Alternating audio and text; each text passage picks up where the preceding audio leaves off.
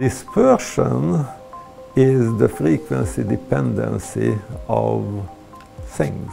So dispersion basically causes the signal to propagate differently with different amounts of different frequencies. Dispersion is something that happened also in the frequency domain, right? For example, on transmission lines, right? When we send an energy, right? The energy, instead of like having the same attenuation for every single frequency, has different attenuations and delay, okay? Particularly delay for different frequencies, and that is going to disperse the signal. Normally dispersion has to do with the optical fiber and how the angle of entry in your electron, hits it and it disperses and it attenuates. Dispersion describes this frequency dependency both in the propagation constant, in the characteristic impedance.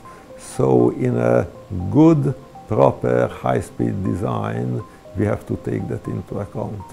As the slope of the edge gets smaller and smaller, larger and larger and larger angle, what then happens is the eye is going to close. And so that eye closing is a dispersion, which then has to either be corrected by equalization, by essentially countering that,